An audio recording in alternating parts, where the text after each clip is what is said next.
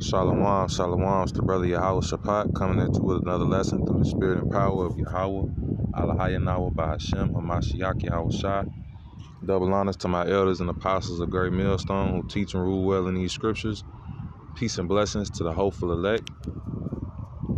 I'm going to start off in Ecclesiastes, the 7th chapter. I'm going to start from the top. This is Ecclesiastes 7:1.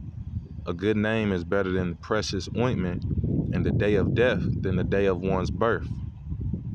So, and I'm going to probably entitle this, should we be celebrating our birthdays? Or should we be celebrating at all? And the answer to that question is no. As you see it right here, on this side, while the kingdom of heaven is not set up, while we're not in power, while Yahweh Shai is not in power, first and foremost, he hasn't ultimately put Esau's kingdom under him. That hasn't happened yet, but it will happen very, very soon.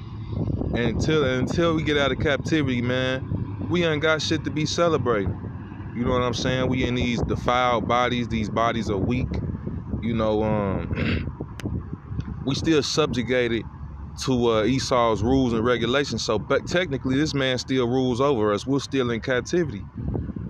So what are we celebrating, man? And hey, you got to think, man. The scriptures is telling you, and Jake, 2/3 of our people ain't into the scriptures.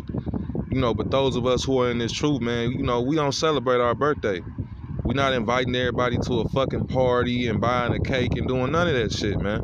You might see a brother get dressed like they do any other day and say, you know what, man, the water how about Shem Yahweh Shai for another year around the sun.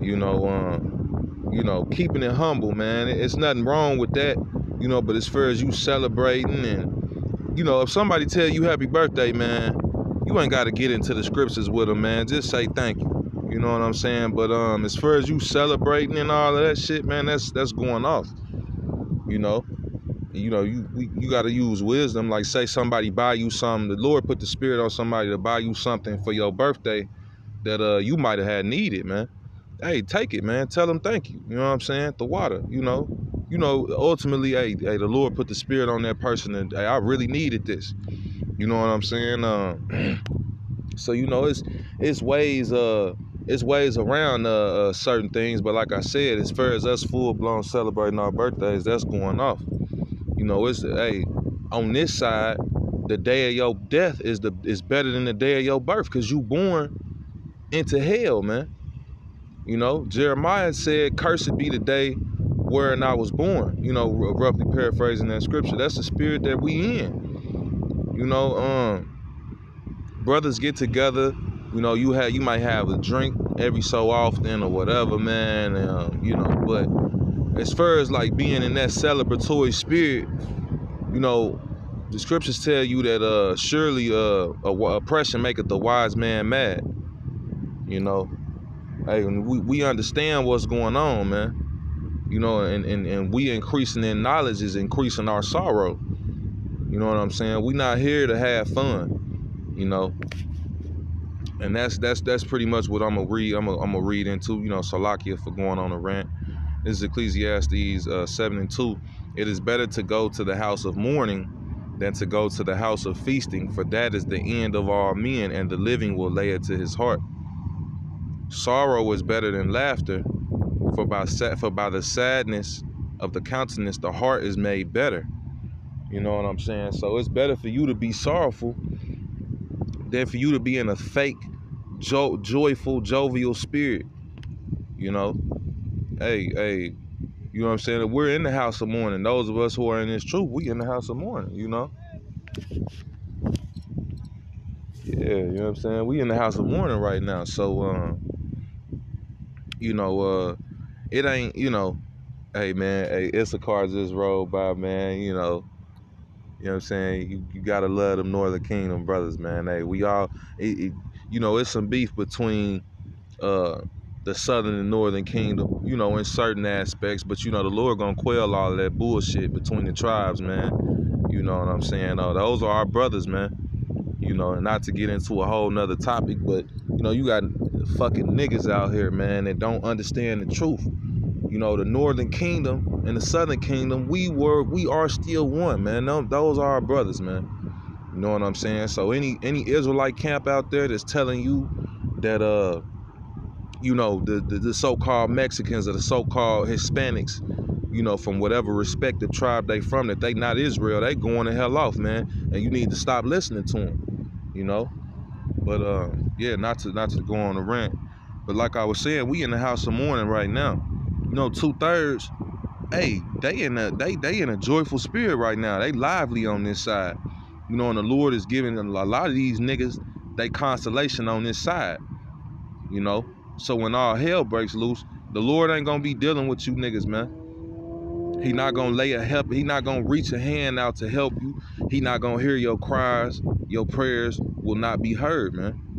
You know, and in the kingdom of heaven, you not gonna get the things that you know, the hopeful elect and the 1/3 are waiting on, being patient for. You not gonna get that. You getting your prize on this side now.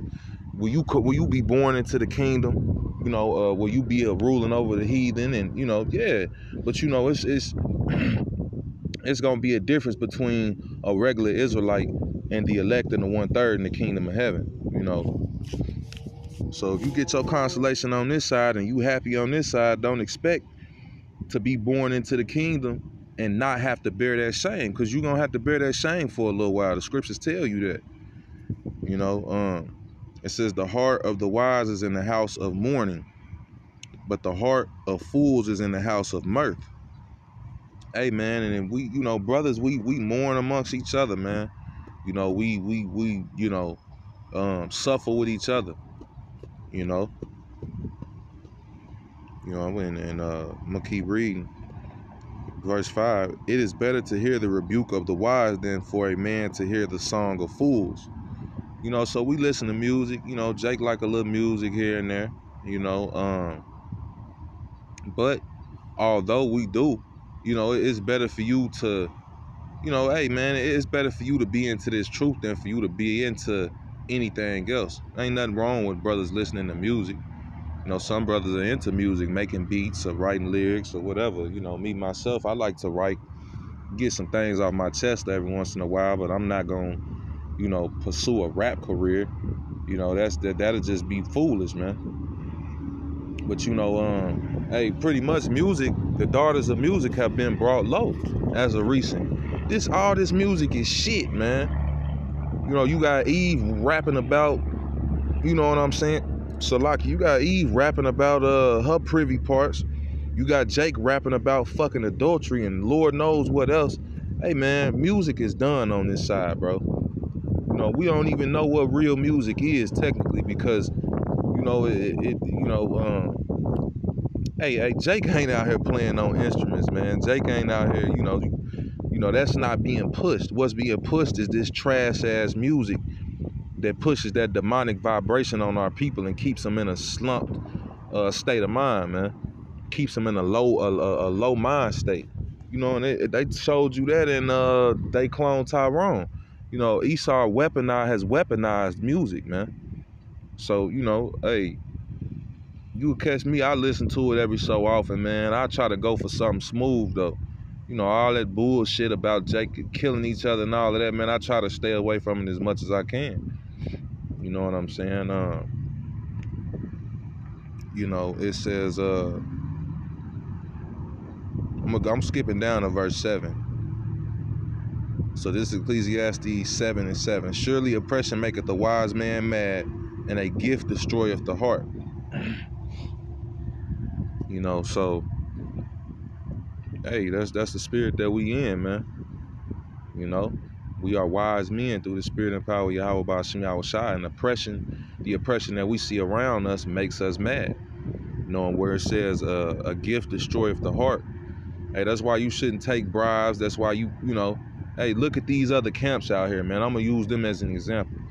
They took a gift from the federal government. A lot of these camps are under that 501c3. You know, and if you don't know what that is, Google it. You know what I'm saying? And, you know, because they took that gift, hey, the Lord took the Holy Spirit from a lot of these men, man.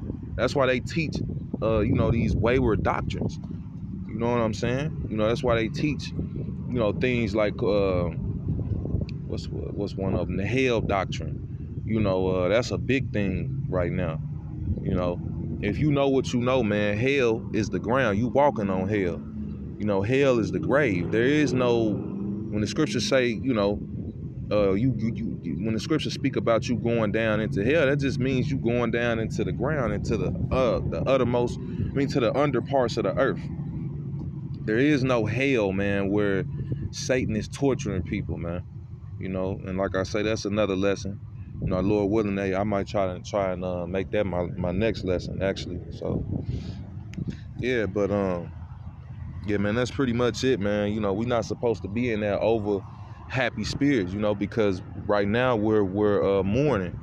But hey, when Yahweh Shah comes back and puts everything in order, and when we start to see more and more the decline of this place, we gonna be joyful. We gonna, you know what I'm saying, sing for joy.